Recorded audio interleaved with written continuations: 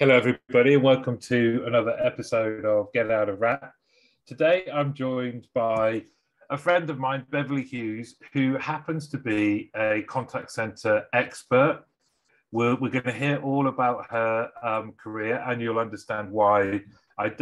It's a term that is bandied around a lot, but this one I can absolutely 100% fits because whatever the topic, whatever the field that you're talking about, whether it's operations, technology, the meeting of the two, agents, team leaders, Bev is someone that I would recommend you go and speak to because she's always willing to talk to you and is a lovely person. And with that big build up, ta-da! Thank you for coming on. Thanks, Martin. Yeah, she's always prepared to have a view and give you it. Yes, not backward in coming forward.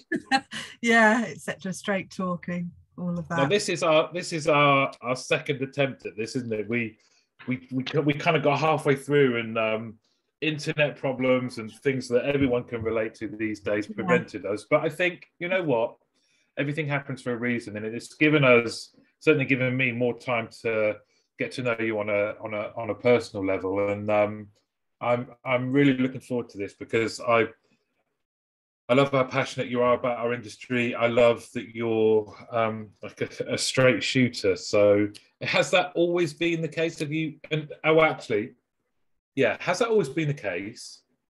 First question. Right. That's the first question. Yes, yeah. Was I always the gobby one at school? Yes. Was I always the first to volunteer for things where I was the star of the show? Yeah, I wanted to be an actress as a kid. Oh, really? So, the whole smell of the crowd, all the grease paint kind of stuff. I loved that so much until mum and dad found out how much it's going to cost to send me to RADA, and that was the end of that. And I had drama lessons, and then I needed money, so I got a Saturday job, and that was the end of that. So there's a theme here. But yeah, no. I think my parents gave me the skills to just act like a grown-up quite early on. So I actually remember saying to school friends, I'm not a child, no, I'm a grown-up. So I know I had this sort of like older head on my young shoulders, which is kind of handy for getting into pubs when I was 13. What's your second question? Help. We had very similar backgrounds. Well, do you know what? I was just something you said there really hit me, and it was before recording. We were having a chat, and it kind of went all places, didn't it? Including politics. And it's something you said then, isn't it? Wouldn't it be great if we had a society where cost didn't preclude people from pursuing a dream? Because that for me is the true meaning of kind of equity or equality, is that everyone starts from the same position, but everyone has viable access to the means by which they could decide how many talented people are there that have never had the opportunity to live their true life because they're prohibited by background, finances, access to all of these things. I felt with the acting thing at the time, I was, that was absolutely everything I wanted to do. But even people who go to RADA, right, they don't hit the big time, and they don't a small percentage have got regular work and stuff. So perhaps I dodged the bullet. I've always found myself busy doing something. But you're right. It did feel like I couldn't progress in that way without going to the right school, by the right people. But that isn't always the case. And I was listening to a Dan Cohen episode just this morning, and he was talking about his career start, and not dissimilar. I left school with 5 O-levels, and I'd started college for doing A-levels in economics and sociology. I was particularly I got a commendation in sociology, and art was just the filler, right? But I quit college after 3 months when my parents split up, and I figured, hang on a minute, I'm stuck here at home with dad, and that ain't gonna last. That isn't gonna work. So I better go and find a job. So I did. And I remember talking to my friend's dad, who was a professor in hematology and then a member of the World Health Organization. Wow. Like, yeah, and a God. And I said how I rued the fact that I didn't go on to university. And he said, but you've got other skills, Bev, where, look, you find it easy to talk to me, where some people might find that intimidating, or you'll go into a situation and you just get chatting. So the early networking thing. So he gave me probably the confidence boost, rather than actually my own dad at that time, to sort of say, just be you, crack on, you've got different skills, and going to university, it isn't the be all and end all. So yeah, from about 19, I figured that, okay, my course was set and I just needed to make a go of whatever career I ended up in, and it wasn't going to be Hollywood. Well, I'm still waiting to be discovered. Well, exactly. There's still time, but the stage's loss is contact center industry's gain, right? You're good. Thank you. So I just want to go back, and that was the decision to leave college when and at 19, was that when you came into the industry then? No, well, actually I was 17 when I 17 quit. Sorry. Yeah, so no, that's right. I started in the civil service in the Ministry of Agriculture, Fisheries and Food, as it was back then, local big employer. Yeah, I left there.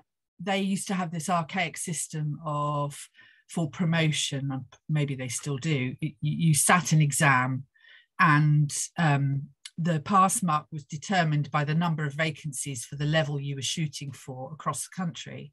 So I like to say that in the year that I took the exam, there were very few vacancies, and so that pass mark was incredibly high. So I flunked it.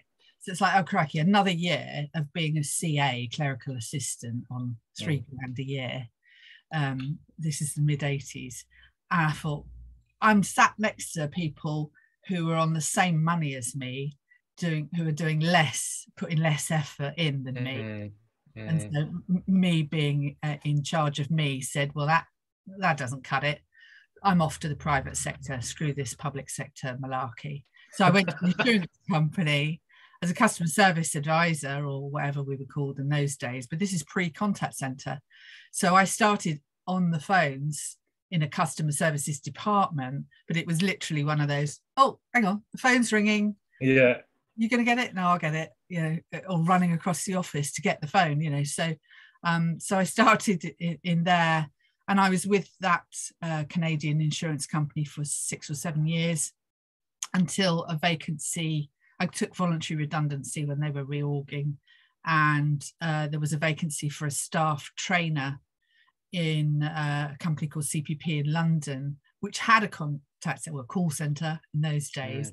But I joined there as a staff trainer, doing all those old-fashioned, internal customer courses and telephone skills courses and things like that, until I ran the induction course. And in the induction, I would get senior heads in the business to come and do a half hour on what their department did.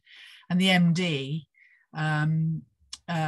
was just this live wire of a character, a guy called Martin Fielding, and he totally got me, and I got him, and his rambling half hour. He was all over the shop. So we and a vacancy came up in the call center. Someone went on mat leave, and he approached me and said, do you want to have a go at running the 24/7 call center? You don't have to be here, obviously, 24/7. We do have a shift pattern, but I would end up, doing the handover in the morning at 7 or 8 a.m. with the night team today. And then some days it was just so busy that you still were there, the guys coming in the evening, and that whole bars of the call center you know, knowing what your grade of service was, as it was referred to, the GOS. I'll tell you a funny story. So the chairman was a very posh gentleman called Hamish, and he would frequently call the call centre 1 o'clock in the morning, 2 o'clock in the morning when he'd come back from the club, and just to make sure that people were in there doing what Really? yeah. Or, you know, just under the guise. A drunk, posh mystery shopper. Yeah. Hello. Always my favourite. And he rang it, and he got Kirsten, my Scottish team leader, one night. Hello, Kirsten, how are you? And she's like, all right, yeah, Hamish, how are you? Fine. What's the goss? And she said, well, this drinks ban's gone down like a fire. And she just completely missed what he meant by it. So anyway, so that was the early 90s, mid 90s. And Martin, that I spoke of, rest his soul, he's not with us anymore. He had moved on to Sitel. Now we're getting to names that you've heard of, right? I had left CPP. I'd gone to work for the AA just because it kind of suited where I was living. And then he called me up one day and said that we're recruiting in the account management department. I need an account director in financial services, which is always the area that I felt most comfortable with. Do you want to come and work for me again? Please come and work for me again. So I strung it out for a few days to get more money, and then I ended up, I was only there sadly for a year, because Sitel, having just acquired Decisions, were making all sorts of changes, and they took the account management function down from 54 people across account directors, managers and execs, from 54 to 6 in one night. The night of lives, yeah. And I wasn't one of the 6, unfortunately. Important people like Mike Havard were one of the 6, but people like me and Keith Gate, we were in the 48 that were out the door that day. So I ended up going into manufacturing for a few years as running a customer service department, until contact centres sort of lured me again, and by a circuitous route I ended up contracting to AXA PPP Healthcare, and I stayed as a consultant to them for 9 years. Can you believe it? Wow. Yeah, and they had set up something which was kind of popular at the time in terms of the cash plans, health cash plans. You get money back for your trips to the dentist and opticians. So if you couldn't afford PMI, it was like it wasn't even a mini PMI, but it's just a good product, right? And they had really industrialized the sale of that through outbound telemarketing. Somebody else had gone in there to set that up, and I was just sort of hanging on their coattails, learning everything about outbound.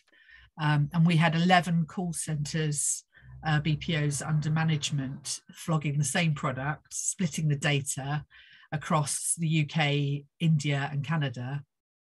And I really cut my teeth on doing that project for 9 years.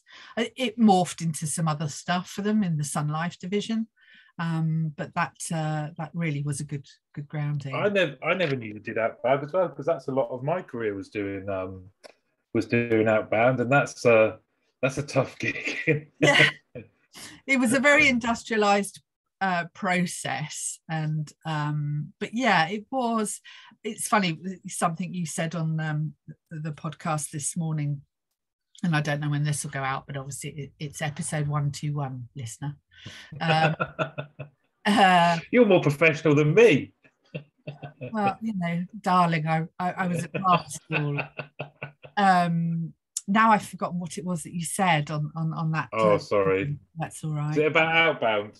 It was about outbound. It was about agents pulling every trick in the book to massage their performance numbers. Oh, was it about trying to devise You were trying to devise a remuneration, a bonus scheme. I'd say, can you hurry up and give us it? And I said, I'm trying to make one that's like unbreakable. It's like a prison that you can't break out of, and they get someone that's broken out of prisons to design it. Yeah, exactly. I just couldn't do it. But that's the thing that the outbound experience and the active experience that you taught me is that, no matter how perfect you think you're going to set up the campaign, put the right KPIs in place, get it all singing and dancing, there will be some agents who will know how to game the system, usually around things like the dispositioning, what's constituted a contact and what's not a contact, and all of that jazz. And that's fine. We would do red, amber, green, and we would look at the reports, and you could see, and I would always be, this is pre analytics, or at least we couldn't afford analytics. So I was manually, monitoring the performance and looking at my agent pool and sort of thinking, hang on a minute, how can that person be constantly, out ahead? And sometimes it would be a real shocker, right? Because you'd have someone who was just genuinely bucking the trend in terms of the right thing to do on the phone, and they were hitting the number, and you're like, I just, it doesn't make sense, but they are what they are, but nobody else can emulate them. So fine. Your middle raft of people who are roughly within 10% of one another, they're putting in a solid performance, and then there's some turnover at the bottom. That really you want to see what's going on there. So I would do lots of manual performance management side by side. And I love it. And I know you're smiling now. The thoughts, the memories of working in at the coalface, on the ground in the call center, that buzz, the stuff you hear, the stuff you find out, there's nothing like it. Nothing else. No, and I think it is because you paint a picture that just sets off so many kind of memories, and just that's where I was, I think, happiest in. Even as my role started to progress, I can remember one contact center director said to me, "You've got an office, that you're just never in it. I always come by and you're never in it. You haven't even got any of your stuff in there. Where are you?" And it was because I just was on the contact center floor, sat down near people, and I can remember just, you'd be near someone and you knew they were getting to that point of the sale, and people around them would all be like watching. Here it comes. Here it comes. No, but I do want to take you back to something you said. It was fascinating, and it was around. It maybe was at the time when the bug bit that you ended up doing really, really long hours. Because I think, again, that's something that I thought, God, I've thought about this before. I would often start at 8 o'clock for the 8 o'clock shift. I'd still be at work at 8 in the evening without even really knowing it. Yeah. And you just wonder, because you said, you do the morning and then all the way through to the day. You wonder how many people are out there in our industry now that are doing so many more hours than they're contracted to do, just for the love of the game, Yeah, it's not sustainable, and it's and when you're in your 20s, that's why I'm bald. Yeah, well, this is a weird thing you tell. I lived in London. That call centre was on the King's Road. Can you believe it? Above Waitrose on the King's Road. I didn't see him, but one of my colleagues saw Johnny Depp. Really? As an aside, yeah. Storm Model Agency were on the floor below us, I think, or above us, and that was when he was dating Kate Moss. I digress. It's not sustainable, but I'm sure there are hundreds, if not thousands, of people, because it kind of, you need the continuity, right? You need to be seeing the life cycle of what's going on in the call center, and it becomes part of you. You're sort of part of its DNA. That there's an ebb and a flow, you know, whether you've got seasonality, whether you get peaks in the week, or certain things happen that you know, marketing send out a mailer to the client base all in one dump, right? Great. And those envelopes are landing on a Tuesday morning or something like that, and suddenly it's like your spidey senses are telling you, hang on a minute. A lot of calls about the same thing, and then it's like, well, you're all in, right? Because what you're going to do, they're out there, these letters have hit. And so, it just, and it's such a, I'm thinking back to the team that I worked with then, we were such a gang, such and then maybe you'd go down the pub with the day team. It's like, I'll just do the handover for the evening shift, right? I'll be there, make it a Bacardi and Coke, I'll be there in 10. And just that's why that guy, is it Robert Mayhew, the digital marketing guy that does the TikToks on LinkedIn? I hope I've got his name right, because I love his little vids, this little 30 seconds of office life. And it's just, I know it's a digital marketing agency, but there's a lot of similarity there. And that just reminds me of what it was like to be in the call center back in the day. Because of course I haven't stepped into a call center it's getting on for 3 years now. After the AXA experience, then I went to B2B agency. Won't talk about them. Wasn't a very nice place. You can find them on LinkedIn. Then crikey, what did I do after that, Martin? This is it. See, it's all these things. I don't have to pull up my CV. I ended up contracting. I ended up doing a couple of contract gigs. What were you going to say? No, I was just going to say, this kind of storied career, like kind of getting really into it, lots of variety, but also the ups and downs, as well as the ebbs and flows of work, but the ups and downs of redundancy leading to other things and changes and stuff like that. You and the guy Martin, sort of, that got you and sought you out and things like that. You must have learned in that period a hell of a lot about leadership and what good leaders look like, but also what, I guess, the alternative was like as well. What was it about? Let's take Martin, but what was it about him that kind of? Well, Martin was just a larger than life character with a big Basil Brush laugh, big booming laugh. I think just on that level we gelled, just a silly sense of humor. But as a leader, he was probably didn't think of himself as a leader at all. But what I did learn from him was the power of networking. We would do, after many years after, I would go to meetings with him when I was freelance, as he would say, just to balance up the table, because he didn't want to look like a one-man band, right? He wouldn't pay me for it.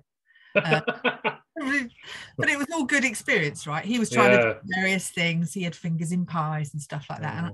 And so I would go along and just that, what I learned from him, again, never, only on a rare occasion should you cut up a business card and chuck it in the bin, because I never want to speak to that person ever again. Keep everything. I've got drawers full of like business cards from people, long since forgotten. LinkedIn is phenomenal for just thinking, who's that person that knew such and such, try and find them. Hang on a minute, they've unlinked me, because very few, as we know, of our network on LinkedIn actually uses the damn thing, and so it's a good directory. So I learned that he was followed by good leaders in, Derwin Jones, who was at Sitel, who actually, I've got to say this because it's a running joke, we're coming up for 25 years since Derwin Jones made me redundant, and he knows I know the date, and I remind him. So next March, next indelibly February, there will be events to mark the anniversary next February. But Derwin ended up back in my career some years later through, I was in a situation and somebody said, why don't you tap up Derwin? He knows a lot of people in the industry, see what he's got to say and who he might introduce you to. And again, over time, something cropped up where he needed some help. He put out a call to me, and I ended up going into Ultracoms. I did some work with him when he was at Parsec, and then the following year he was in Ultracoms, who needed a real turnaround. They'd sort of hit some hard times and they were losing money. He said, maybe there's a couple of weeks worth of work. Can you come in and have a look at the client base and see how we could turn around the account management? And I went there and ended up with a 3-month contract, and that turned into a permanent role, which was for 5 years before we were bought by Babel in 2021. So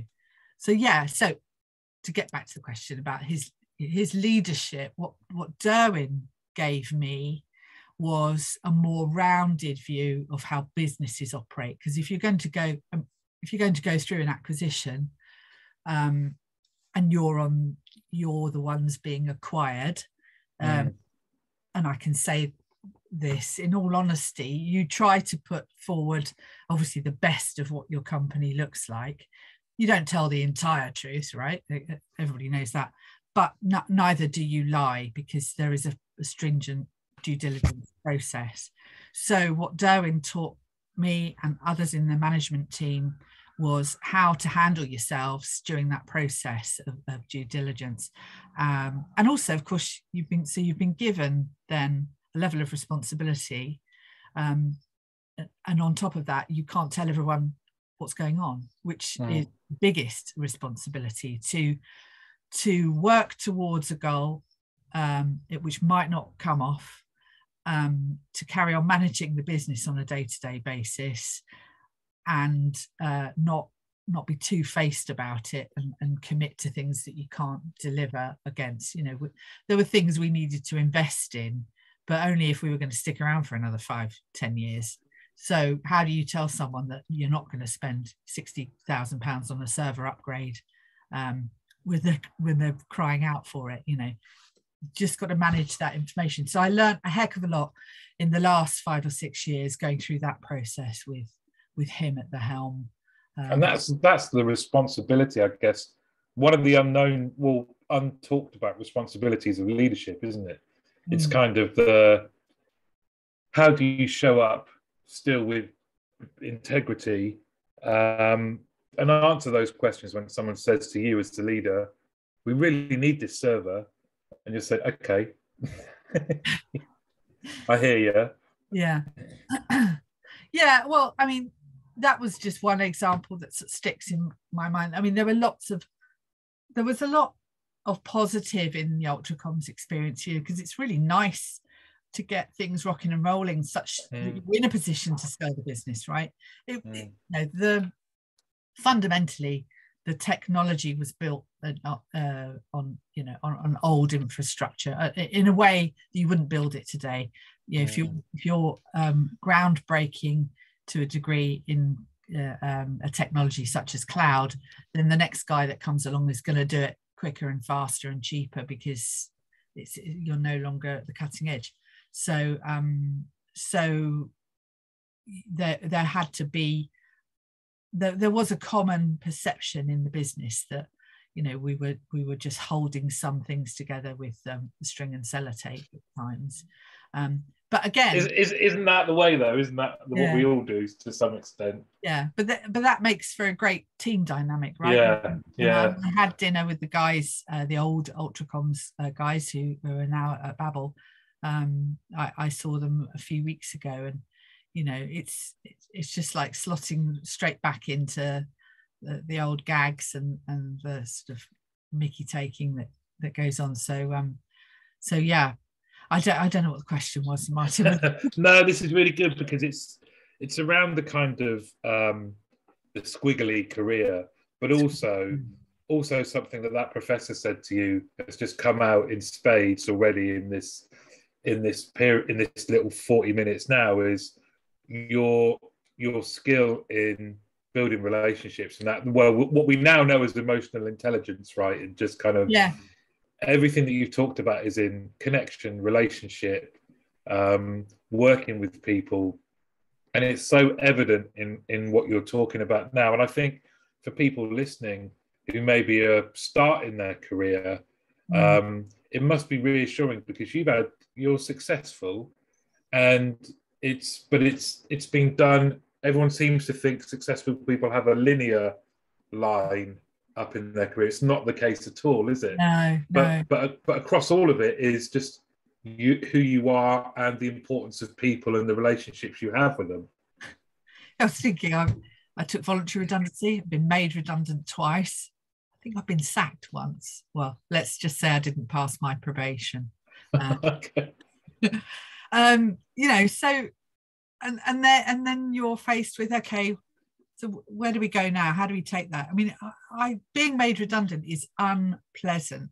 And I would say the first time it happened, like a bolt out of the blue, I was in a bad way going into the next role, or going for the interviews for the next role, because I felt like it was all on me. And so the older you get and the more wise to the way in which businesses are run that you become, the more you can kind of get a sense of the writing on the wall, or just what to be aware of, what hopefully what traps not to fall into, but also a huge dose of fatalism, or whatever you want to call it, that it'll sort itself out. These things do, which is really tough to hear. When I know for some people, I've been talking to a few people that have connected with me in the last few weeks and months, some from your list of people looking for roles, and others who've just approached me thinking that I can hire them. And it's hard situation to be in, and I empathize, as I said in my piece when I worked in Paris, as you commented earlier. Yes. How delightful that is to sort of say, yes, I'm off to Paris for a gig.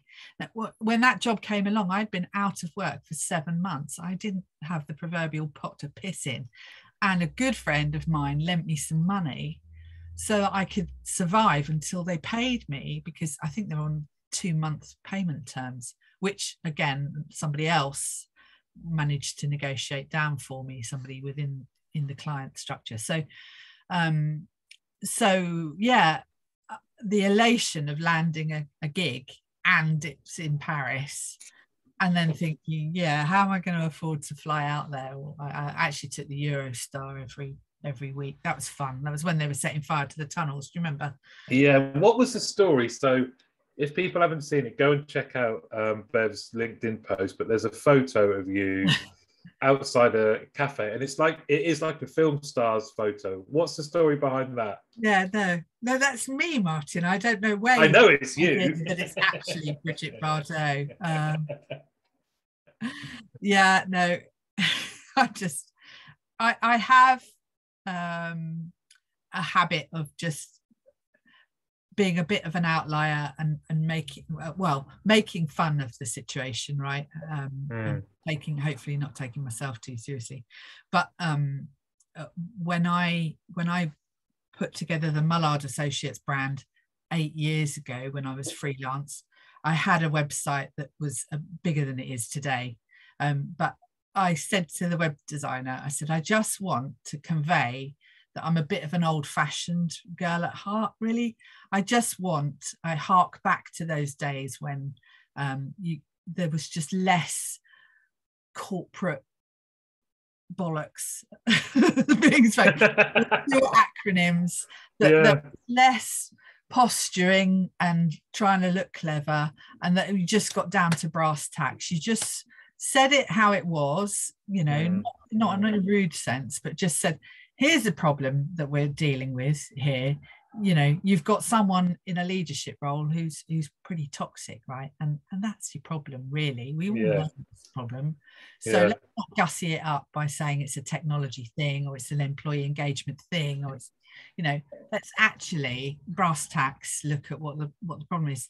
So anyway, so he with the original website, just we went down the sort of retro feel about it, and did some stuff around talking plainly.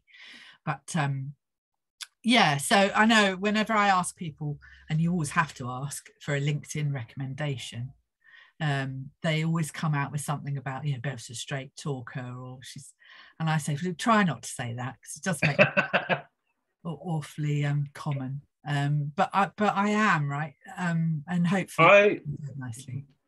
There's this thing I read actually this morning about it's razors. I only ever understood the term razors to be something I shaved my head with, but it's about like I think this one is called the crony razor or something, and it's basically avoid or people that use overly long words when in fact that you should. If you can't explain something clearly that a 5-year-old can understand it, then you should go back and rethink it. And it's that kind. No, I disagree wholeheartedly. Use the right word in the right context. Let me see if I can find it. Learning, then go get a dictionary and learn the word. I got a dictionary when I was 10 years old as a Christmas present, and I've still got it. What kind of a geek am I? It's called the Fenian razor. Complexity and jargon are used to mask a lack of deep understanding. If someone uses a lot of complexity and jargon to explain something, they probably don't understand it. Yeah, and I think that points to the point you were making around wanting to hark back to just saying it as it is. So you wouldn't take that example. There's your problem. Everyone knows it. It's this leader. He's totally disengaged everyone. There you go. Yeah. Rather than, and then you don't need to couch that up in a 27-page report, right? No, sorry, I misunderstood you, which is ironic. Yeah, but that was my fault. Yeah, no, not at all. Using jargon and flowery business language to somebody sent me a job description the other day. It's just really sweet of them to think of me and said you might be interested in this. And I won't name the company, but it's a software solution. And I said, you know what? If I could understand what the hell they were talking about, I might.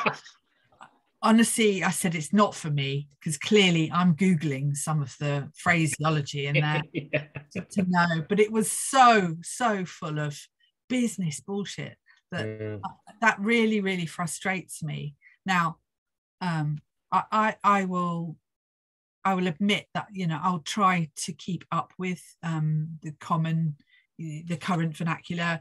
And I've been a bit of a late adopter on all things technological, but you know, I get by. And if I don't understand an acronym in something, then I'll ask, you know, what are we talking about now? There was one a while ago with lots of CX related acronyms. It's like we've got BCX, we've got CX, and then we've got BCX, and we've got this. It's like, oh, please, can we just somebody just explain to me what it is?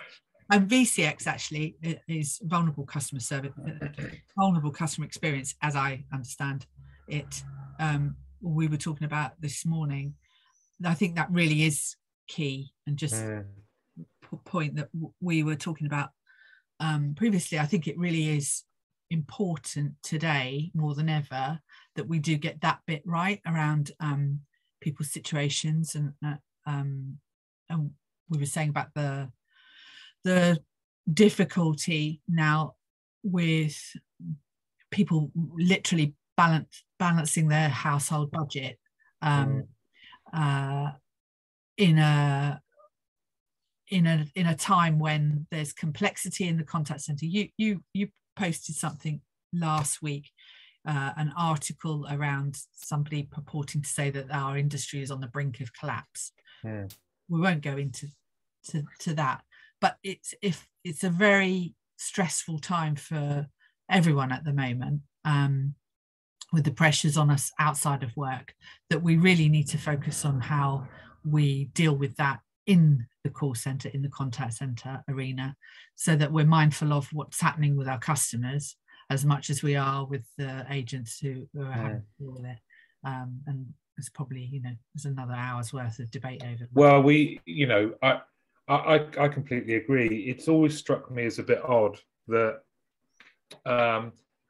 people will write content and they'll say where we're heading is agents will be problem solvers and they will deal with more complex stuff. The transactional side of things will be picked up more by automation and bots and self-service, meaning our humans, customer-facing team members, will get to deal with the really meaty stuff and blah blah blah, and then it just ends, right? And it's still not that long ago that I can remember being an agent, or certainly working closer with agents, where they're not necessarily going to be excited about that if it doesn't come with being paid a decent wage. And it's kind of like we write, some of this content is written in isolation where it says, here's what the agent of the future will look like. Isn't that great? And do you know what? Yes, it is, because they're using their brains. We're better using people's capabilities. But if that doesn't come with a subsequent increase in pay, so what? It's still not going to make our industry attractive to people. We are still going to have agent attrition, and the cost of living crisis. Me and you were talking about it. We were talking about this beforehand. The cost of living crisis is very, very real, but perhaps not in the upper echelons of LinkedIn, as it's so real.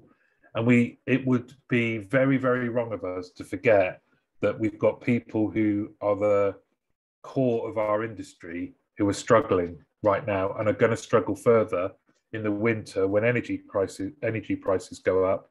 Yeah. And we need to do something about it. Yeah.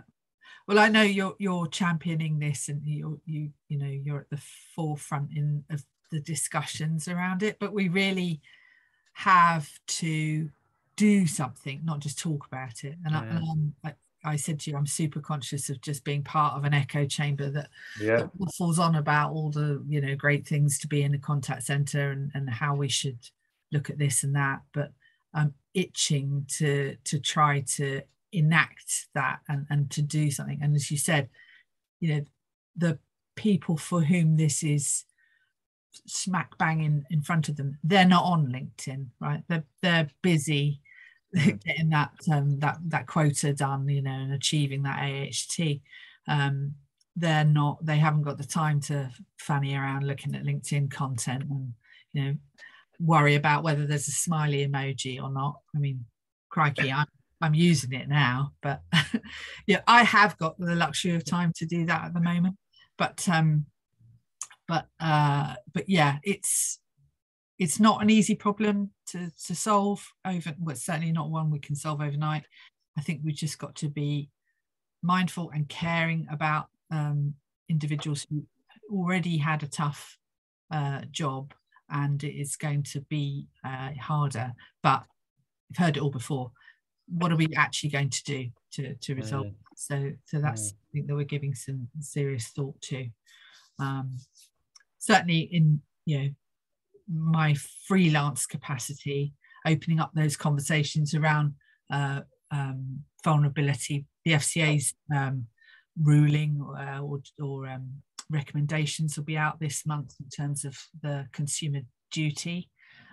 They're pretty vehement that this isn't just about a nice to have. We've sort of we take it into consideration. Companies are going to need to evidence how they have adopted a fairer way of dealing with people with disclosed vulnerabilities. So it'd be interesting to see how companies are going to deal with that in the financial services sector. So yeah, there's a lot on the go in the industry at the moment. And I would say as well, because I know you probably wouldn't, but for people out there who might want to get a steer on that, and also make sure that they're up to date and going to be on the right side of these new regulations, then you should contact Bev and get her in to have a look at your operation, because one thing is you'll be certain of is straight talking, a straight talking way to the solution, which I think is perfect, isn't it? Well, you know, some companies don't want that. I tread a fine line, and I am respectful of people running their businesses, how they choose to run it, and they can take my view as one of hopefully many views of what is going on. There has to be a reason why they kind of contacted me in the first place. Something isn't quite right. They're not just going to, you know, chew the fat, although some do, but I love the challenge of looking at, you know, why the balance sheet has taken a dive and unpicking that, or looking ahead to what's coming by way of different regulations or different trends in the industry. You know, how are we going to overcome? Because I just love that process. I love working with people who you take the time to plan and solve those problems. So that, you know, that is the fun part of being independent.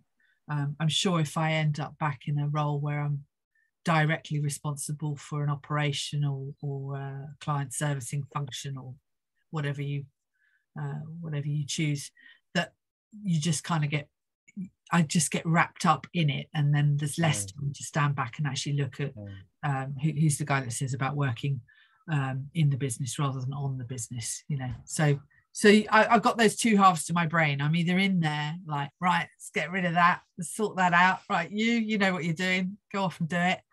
I love that active direction and of leadership, but similarly I like I'm an outsider looking in, because then I can say pretty much what I like, you know, no holds barred. So yeah, you've got to temper it slightly.